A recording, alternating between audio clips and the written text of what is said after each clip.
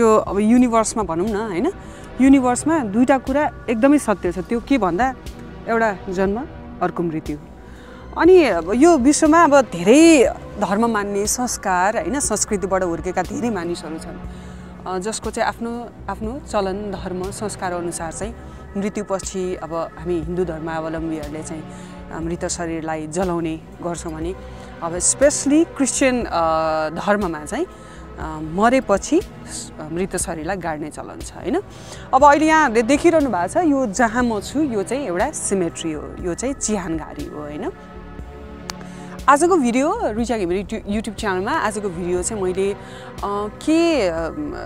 अब कतिलाई थाहा हुन पनि सक्छ नहुन पनि सक्छ हैन मलाई पनि पहिला सुन्दा त एकदम अजीब लागेको थियो त्यो के भन्दा चाहिँ अब हामी मानिसहरू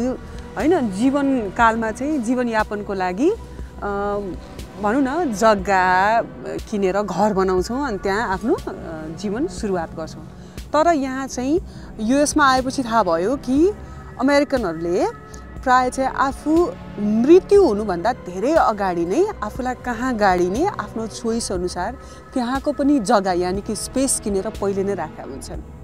तपाईहरुलाई अचम्म लाग्यो होला है हजुर यो जुन अहिले म चिहानघारीमा छु नि यहाँ प्राय जसोले पहिले आफूले स्पेस किनेर आफ्नो चोइस अनुसार कहाँ कुन ठाउँमा र वरिपरिको चिहानमा प्राय आफूलाई मन परेको मानिसहरुको नजिक चाहिँ उनीहरु बरिड हैन आफू मृत शरीर चाहिँ एकदम त्यहाँ बरिड गर्न चाहन्छन् हैन यही विषयमा रहेको छ रिचा घिमिरे युट्युब च्यानलमा अनि अर्को कुरा चाहिँ मलाई के भन्न मन लाग्यो भने चिहानघारीमा खास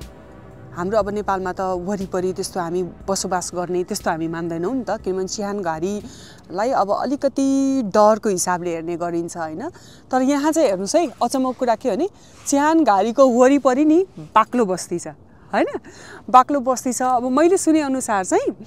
कस्तो भन्दा मैले सुने अनुसार चाहिँ चिहानघारीको वरिपरि सिमेट्रीको स्पेशली एरिया वरिपरि चाहिँ लगभग घर सस्तो पनि पाइने मेरो रिसर्च अनुसार 12% लोअर रेटमा पाइने भएको अनि त्यसमाथि अलिकति यहाँका मानिसहरुलाई अलिकति धेरै डर पनि नहुने जस्तो लाग्छ अनि त्यो चाहिँ किन सोशल कन्डिसनिङको पनि कुरा भयो नि त अब सोशल कन्डिसनिङ हामीलाई चाहिँ कसरी गरिन्थ्यो भने बच्चा बेलामा सुत नत्र भूत आउँछ भूतले लिएर जान्छ भन्ने हेर्न यो के भयो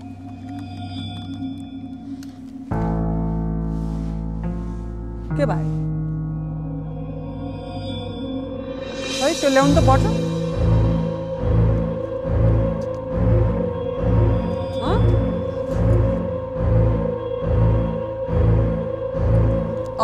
म यही कुरा गर्दै थिएँ त्यो के भन्दा चाहिँ अब हाम्रो सोशल कन्डिसनिङ पनि के हुन्छ भने सानो बेलामा हैन सुताउँदाखेरि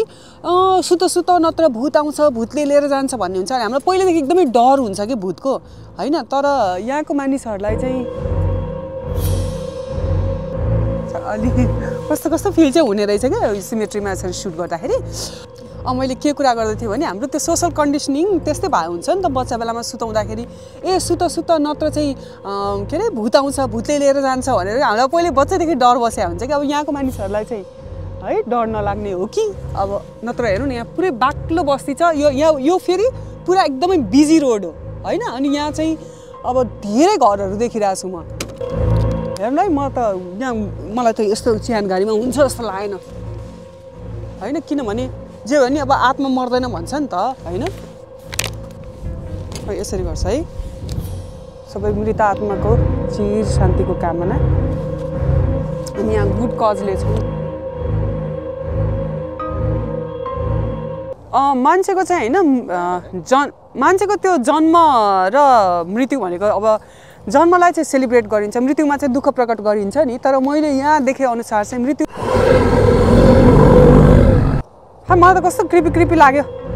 जाउँ अलि उता बसेर गरौँ सुट आउनु हैन त उता के हो त्यो आउनु जाउँ उता बसेर गरौँ किन एकदम सुनसान पनि भयो क्या राति पनि पर्न थाल्यो आउनु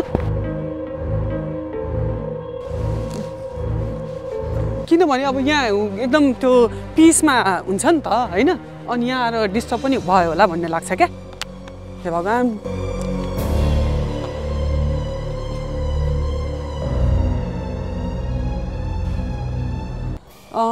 खासमा साइन्टिस्टहरूले भन्छन् हैन घोस्ट डजन्ट एक्जिस्ट तर के भने हाम्रो चाहिँ सोसल कन्डिसनिङ नै अलि भूतदेखि डराउने फेरि आजकल त खास भन्यो भने भूतसँग भन्दा पनि मान्छेसँग डराउनु पर्छ कि खास कस्तो क्रिपी फिल भयो क्या यहाँ सुट गर्दाखेरि जे भए पनि अब दिमागमा त्यस्तो छ नि त कस्तो हावा पनि चलिरहेछ ल लिउ एन्डिङ लिउ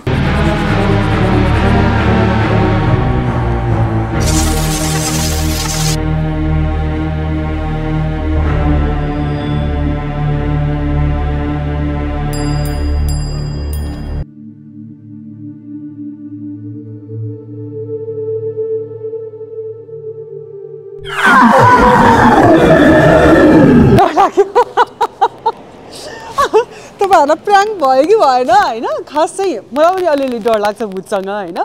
तर यहाँ चाहिँ मलाई खासै त्यस्तो डर लागेको छैन किनभने मैले अघि पनि भने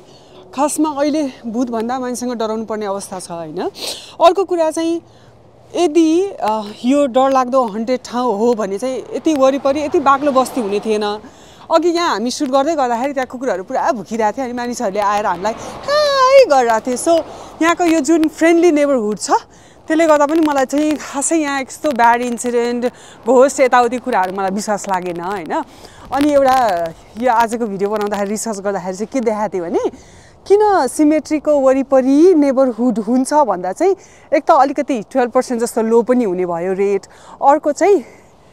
कोट छ होइन त्यो कोट चाहिँ के भन्दा will have lot of neighbours and specially the quite one रे के होइन त्यो मलाई कोट एकदम मन परेको थियो होइन मेन चाहिँ के भने हामी डराउनु भनेको चाहिँ हामीभित्रको एउटा आत्मविश्वासको कमी हो के होइन पहिला मलाई पनि एकदमै डर लाग्थ्यो क्या एक्लै सुत्न पनि डराउँथेँ म तर वन्स आई बिकेम अ मम मेरो त्यो डर चाहिँ भाग्यो होइन अनि त्यही हो डर के आगे जिते भने जस्तो डरसँग होइन अलिकति जित्नै पर्छ हामीले फेरि मृत शरीर हुने हो नि त आत्मा त कहिले पनि मर्दैन होइन आत्मा भनेको त प्योर हुन्छ कसैलाई किन दुःख दिन्छ र आत्माले होइन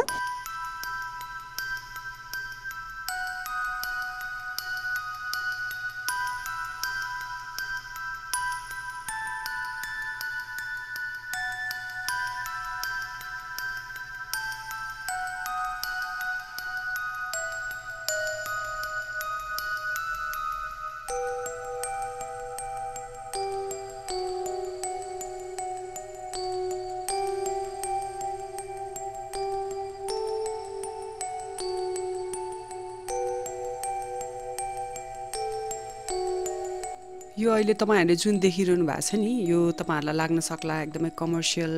एकदमै लाइटेड बिल्डिङ्स भनेर तर खासमा भन्नु पर्दा चाहिँ यो अर्को सिमेट्री हो एउटा आमा बुवालाई सन्तानको वज्रपात हुन्छ भने जस्तो यो चाहिँ बच्चाहरुको लागि स्पेशल डिजाइन गरिएको सिमेट्री भनिन्छ नि बच्चाहरु भविष्यका तारा हैन भनेर सायद त्यही भएर नै होला हेर्नुस् त अडल्टको सिमेट्रीमा खासै त्यस्तो लाइटिङहरु पनि थिएन अलि सुनसान उजाड तर बच्चाहरु भविष्यका तारा आकाशका चम्किला तारा भने जस्तै यो बिल्डिङमा लाइटै लाइट छ झकिझकाउ